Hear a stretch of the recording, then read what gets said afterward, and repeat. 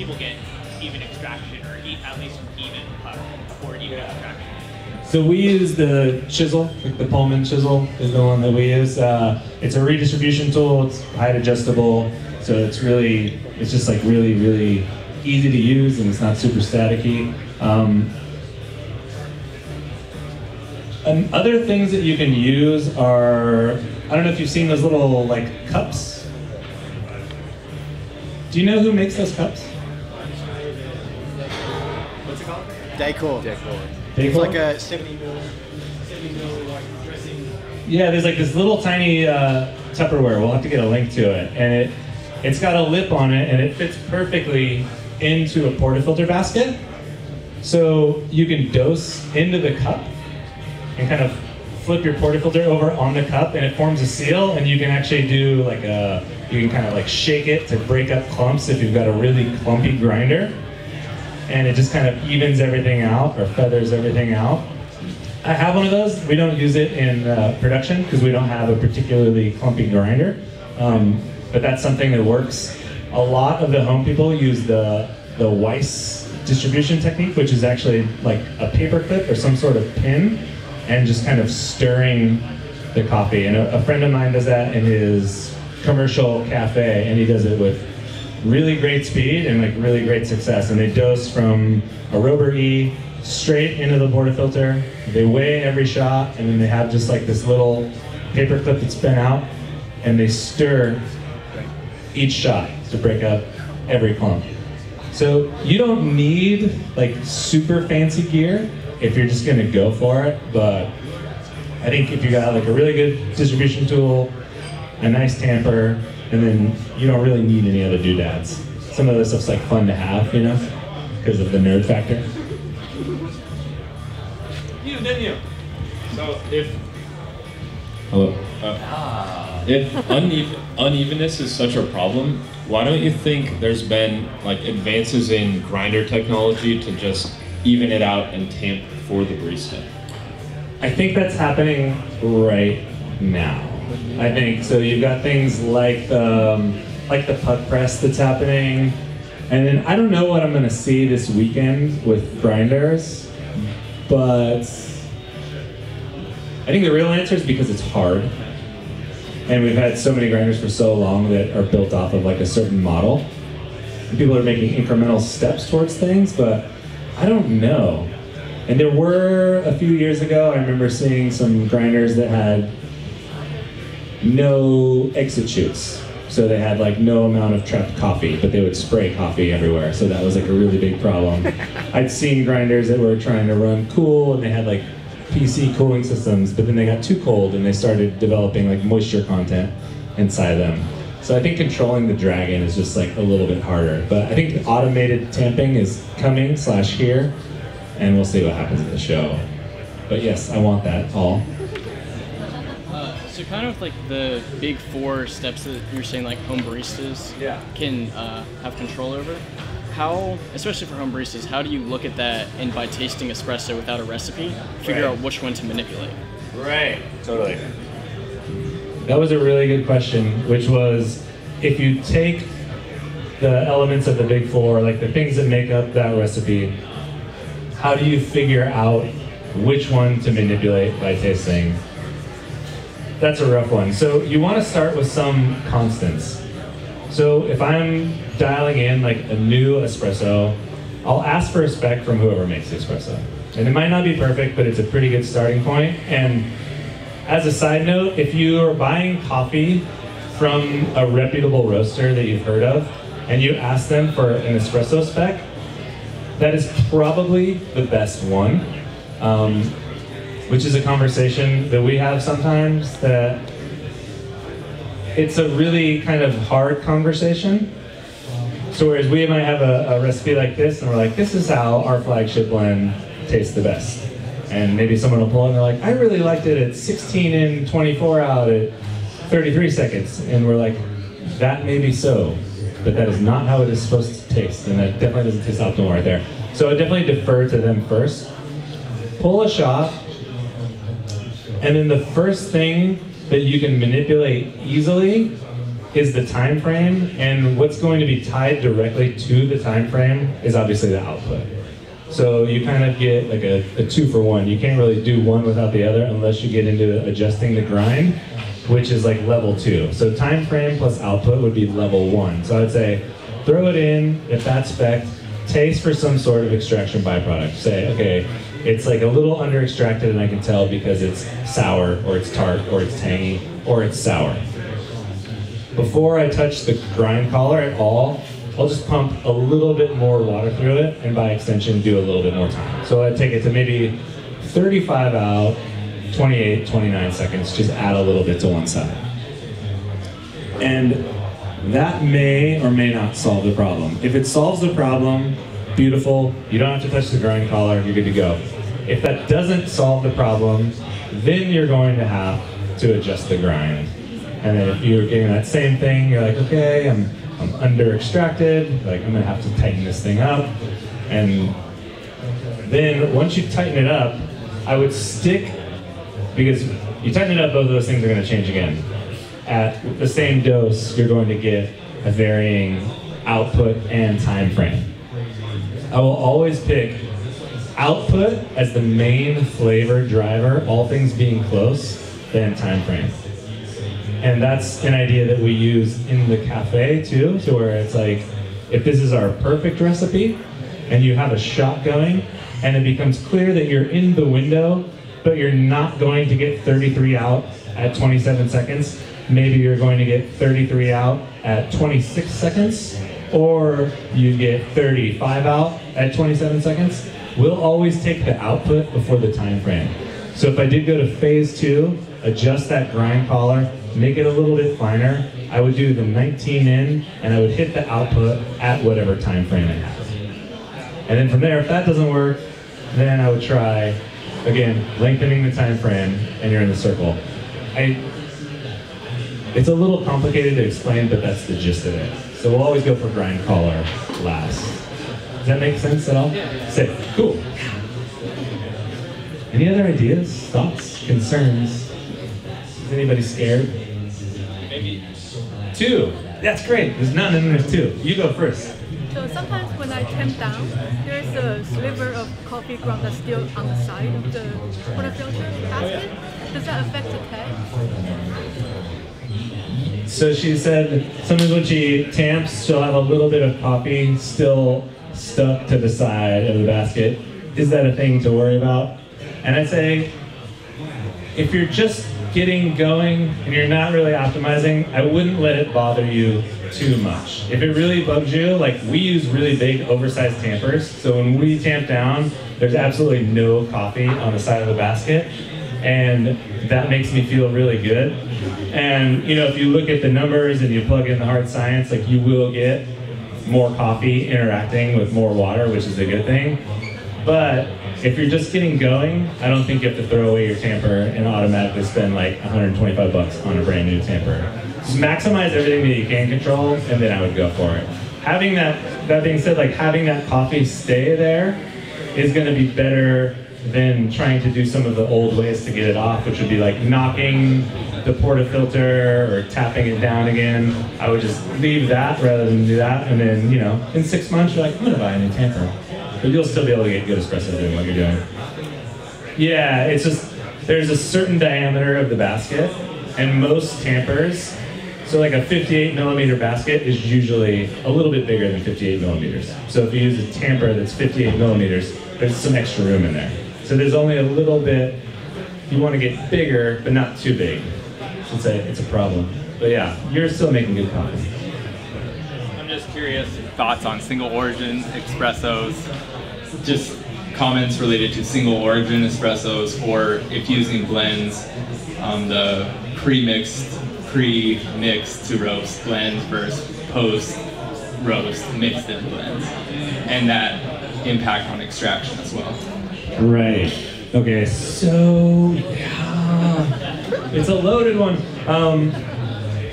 Single origin espresso is just like solubility levels by themselves, or single origin versus blend? Either one? Cool, sweet. So we'll take post-roast blends versus pre-roast blends first. We blend everything post-roast, and in my mind, this is really the only way to control your solubility and also your flavors. An example is we've got a coffee that's a Pacamara from Ecuador. Its first crack is relatively early.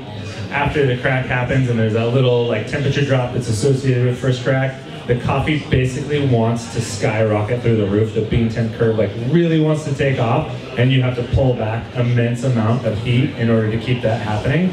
And what you end up with is a coffee that's really sweet, but it's at a relatively low temperature, and it's also at a relatively low development percentage than compared to something like this other coffee that we have from Colombia, which needs a ton of energy leading up to first crack because it wants to dive bomb, but it also wants to be at a much higher temperature. Its first crack happens a lot later, and its overall end temperature and development percentage to get to roughly the same roast level are a lot higher. I can't in my mind imagine putting both of those things in the drum at the same time and optimizing either one. There's some sort of built-in compromise there, no matter what. And then another thing that people talk about is just blends in general, and you're roasting like 3 different coffees, you're gonna blend them together and make espresso out of it. And how do you address that? Because different coffees, depending on how they're roasted, will have different levels of solubility. So there's one train of thought that says, there's no way you're going to be able to maximize your extraction or optimize your extraction if you've got 3 different coffees in a blend. No matter what, single origins are always gonna be more predictable. And the logic behind this makes sense, but I think the way to solve it is you need to have this intention when you're at the roaster, and whoever's at the roaster needs to understand what's going on at the espresso machine in order to set that up. So we have one espresso that we use for milk-based drinks, and that's a 3-bean blend, and they're really different coffees, and one is a natural coffee, you know, one's a wash coffee from Colombia, one's Brazil, we've got a pulp natural in there. So really, really different coffees. And we're roasting them differently to act well together in concert than we would roast any of those individually as single origins, because at the end of the day, it's all about the flavor experience that the person's having in the cup. So it's just in awareness and not roasting blindly and be like, okay, cool, I roast the Brazil, I'm gonna throw that in, I roast this other Colombian, and I'm gonna mix it up, and then it's gonna be good. That can definitely lead to like varying levels of extraction. Is that kind of what we were talking about? Yeah. Sick. Feeling that. And then the idea of single origin espresso, and I don't know if this is where you're going and talking about single origin on its own. Everyone here is probably aware of this, but it's a nice little bit of knowledge to kick to your students, and especially like home barista kind of people, is that with different coffees, you're gonna have different tastes. So there's no like one good idea of what espresso tastes like. Espresso is like a brewing method. You know, your espresso machine is a tool that you use to express like some sort of artistic creativity. Like, I want this to taste like this, I want that to taste like that. So when you have single origin coffees, it's like this amazing way for you to explore this range of menu, and that single origin shot from Kenya Karagoto should absolutely taste different than like the cachoeira that you roasted from Brazil. And I think that's the beauty of SOs. Anything else? How you guys feel? More, I love it. How do you guys approach? Check. How do you guys approach brewing decaf espresso that tastes great on its own and also holds up well in milk? It's a really interesting question because it hasn't really been like an issue for us. So we run a single origin decaf. It's a coffee from Yurgishev, and it's honestly like really chocolatey, really fruity by itself. We pull it to, that's actually that same spec. So we roast it so that it performs like at the same spec as our flagship blend. So it's probably, well, from what I've experienced, it's like a decent sized shot compared to like what a lot of people would pull their decaf at. So in the past, I'd always pulled my decaf a little bit shorter because I felt it had a little bit less to give, so you'd end up with shots that are like in the mid-20s or like sub-30 because that's where they were the most sweet.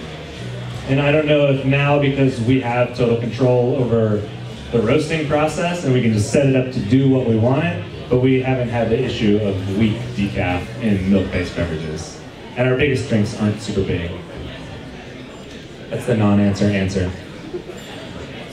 First of all, I'm such a huge fan, so I'm gonna try not to. Am I on? Oh, you're on. I'm so on. I'm gonna try not to fangirl.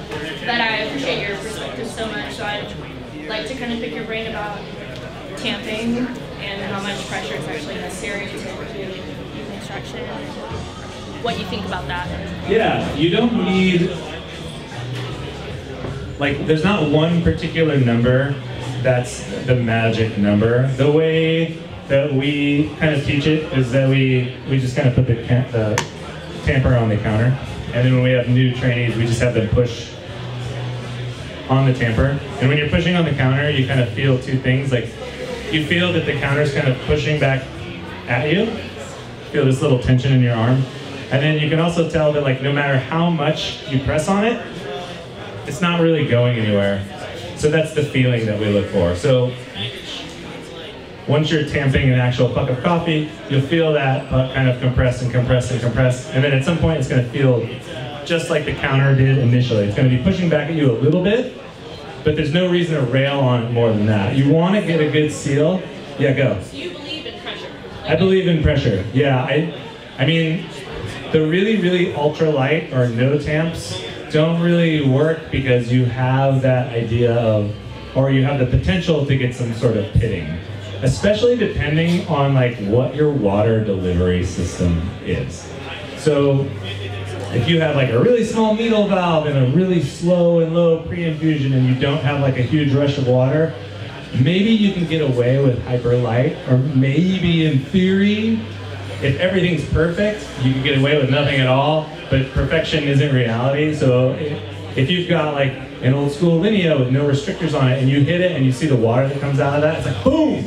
It's like you need some sort of protection against pitting, which is gonna lead to digging out a part of the puck and you're gonna getting uneven extraction. So yeah, I definitely believe in some pressure.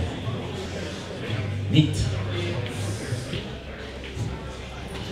How important is temperature in the different coffees you have? How important is temperature in the different types of coffees that you guys brew? I mean, do you have a different temperature at each group head for each coffee? No, we don't. We cheat.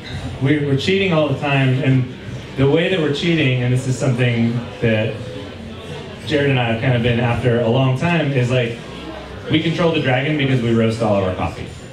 So a huge way that we think about the roasting process is basically, we're roasting coffee to unlock flavor potential, but you're also roasting coffee to determine the solubility level of that coffee.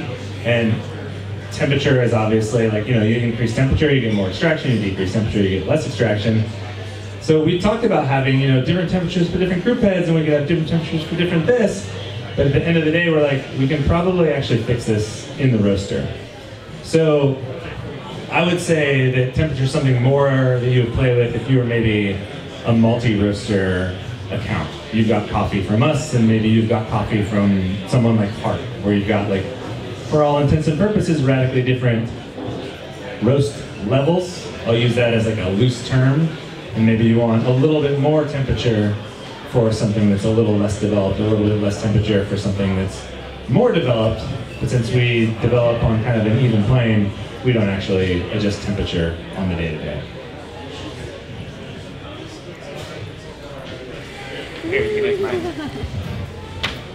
Could you walk us through exactly what you do in your cafe, how you prepare your espresso shots? Like, even if what tool you would use at one point, I know you probably don't have it with you, but just walk us through and actually see live demonstration. Oh, live demo? Yeah, I mean, it's ridiculously simple. The steps of service are not any different than what you might think. So it's basically your standard barista workflow. I'll just talk about it really quickly. So pour the filter out, purge the group head. So we have a Strata AV. So how we set up the auto volumetric dosing on that is that we have one button that brews our flagship blend. So it's set to do 33 grams out. And then the other button is a purge button. So if you rip the portafilter out, you just hit the purge button and that runs water through the group head for like a second. And that's just your purge. So we have to click on, click off the purge. Just pull it, pop it, and then dry the portafilter out just like you would. And then straight into the grinder. And depending on what's going on, so we'll do like we won't do a scale every time for the flagship because the grinders are really, really consistent and it doesn't need it. So we'll do periodic check-ins to where people are double checking the dose, you know. Every 10, 15 minutes we'll throw one on the scale. Cool, 0.2 of a gram window is what we have either way before we need to make an adjustment and we call it good. So portafilter right in the grinder, pulled right out of the grinder, redistributed with the chisel, tamped, in and on, volumetric button is set, and it's good to go. You don't settle, you do a tap. We don't settle. We'll just go straight from the grinder, chisel right on top. And we also use a basket that's it's relatively deep. So it's 22 to 24, is that what it's called? The big Pullman one? Yeah. It's a really deep basket. So we don't get any of that compacting issue. If we had like a decent amount of coffee in a really small basket, you might kind of like squish it with the redistribution tool before it actually got to mix it up. So no settling. We found that it works better without any settling. Spin it in, tamp it, in and on, and go, and then rotating through. So we'll have an extra portafilter. So it's a 3 group head machine, but we'll have a 4th portafilter. It's kind of the one that's being loaded as the others are extracting. So it kind of works as a rotation. So when the one comes out of the 3rd, it gets knocked dry, it can immediately go to dose, and there's already another one loaded that's not in play. So we can kind of continually extract 3 like doubles at the same time, and that's what that floater portafilter allows. But as far as like actual order of operations, it's really no different than the standard out, purge, clean, dry, dose, redistribute, tamp, in and on. It's just the little tiny automation things that allow us to kind of move really fast and setting up the bar in a way to where people don't have to walk a long way to get where they need to be. So we're kind of set up in a corner, so all we have to do is this. Uh-oh. Oh! How did I know that was going to happen? I knew that was going to happen. This is like the last question because it's after 5, right? Is it really? You put up a dope hour of information. But I've got a question that I may not have heard, it may have been covered, but it's in regards to the 2 La Marzocco Strata AVs you have in shop and how one is used to extract a different preparation of coffee.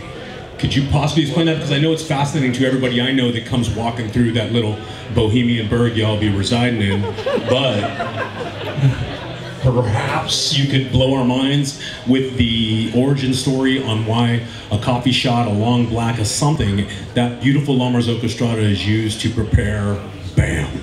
Yeah, so I was out in front of the convention center with Charles, and I was like, I've been to this convention center more times than I could ever imagine. And then I thought about the time that we drove to Seattle to pick up the Linea from the GB5 to throw it in the back of the, that was tripping me out, man.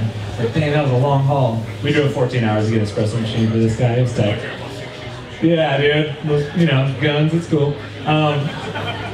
Yeah, so we have 2 espresso machines in store. One is for extracting espresso in that way that you might think. And then the other one will do brewed coffee on it, or a coffee shot, whatever you want to call it. The machine's set up at basically 3 to 3.5 bars of pressure. We run, again, a really deep basket in there. We grind off the EK43. We're calibrated for espresso. Our grind setting is 3.5. That probably won't work for you, but I just thought I'd share that. That one's interesting because we will dose that coffee, redistribute it, but since the pressure is so low, we don't actually tamp that one. We go in and on. And brew time is about 60 to 70 seconds depending on the coffee. And we get our brewed coffee by the cup and we can have it to customers in under 2 minutes. And a lot of people are confused when they come in. They're like, what's up with that espresso? It looks weird. And the way that we really think about it is not as an espresso machine, it's just a really convenient water delivery device. So it's not really quite a pour over, but it's definitely not espresso. It's just a really nice way to brew coffee. And Ben Kaminsky had been doing that for a while, and I know Matt did it for a little bit too. So we talked with Ben last year, because I see something new and I'm like, nah, that won't work, that's stupid. Right, so I asked him, I was like, yeah, I was like, it seems weird. So I was like, dude, shoot me straight, I've known you for a long time. Is this BS or not? And he's like, no, I've had really beautiful coffee, some of the most amazing coffees that I've had in my entire life. So we tried it out, Jared and I played with it, and we came up with a recipe, and it works really, really, really well. And the coffee tastes nice, which is great. People love it, they say it's awesome, but for us the real win is the convenience and the speed of service. Someone orders a by-the-cup coffee and some sort of espresso beverage, 9 out of 10 times their by-the-cup gets there first, which is almost unheard of in like the pour-over driven like by-the-cup world of specialty coffee. So, you might want to buy 2 espresso machines. I don't know, you could do it. You could do it now, we got 2 more coming in the new shop. ABR. Did I get one more question and then we go? Yeah. One more? Do you use paper filters with that? No, we don't. We have we just run it straight out of the basket. So we did play with the like AeroPress filter in the bottom, but we actually like the one straight out of the portafilter a little bit more. And there is like the teeniest, tiniest bit of sediment, but it's not as much as you might think, and the weight of the coffee is really nice to it. Cool. Scott, am I like, tell me what to do, bro. I got you. We're good? You're gonna wind me out of this thing? Yes. Thank you.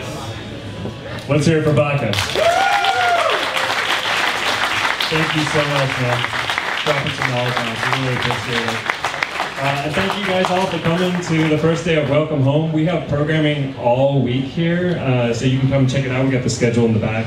Tomorrow we have some roast profiles from Akawa.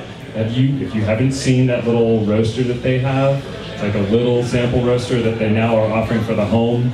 You should come and check that out. They're going to be showing how different profiles affect taste and doing some experiments with that.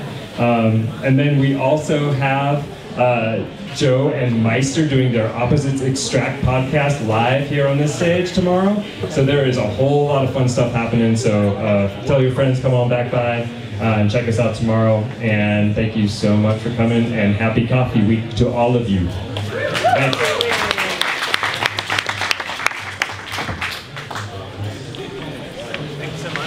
Espresso. So excited. That's fun, dude. So good. I hope it worked out for you. Of course it did. Cool.